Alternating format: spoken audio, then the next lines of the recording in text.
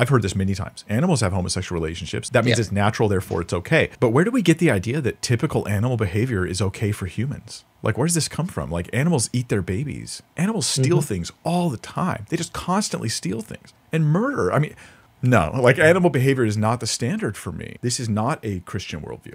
We're not like the animals. Man was made in the image of God. And we have a higher calling, and we have a different responsibility in creation compared to animals.